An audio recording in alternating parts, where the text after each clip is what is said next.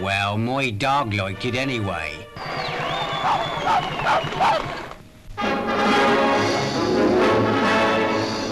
The Oulton Park Circuit in Cheshire and the race for the Britannia Vase. World champion motorcyclist Geoff Duke riding an Italian Gilera in his first appearance here, but after feeling his way for the first heat, the champion unleashed his 4 cylinders to lead the way round the 19-lap final. Amazing performance and a new lap record, all that from a stranger to the track. A race average of 83.9 and the Britannia Vase for this Titan on 2 wheels. Another rendezvous combining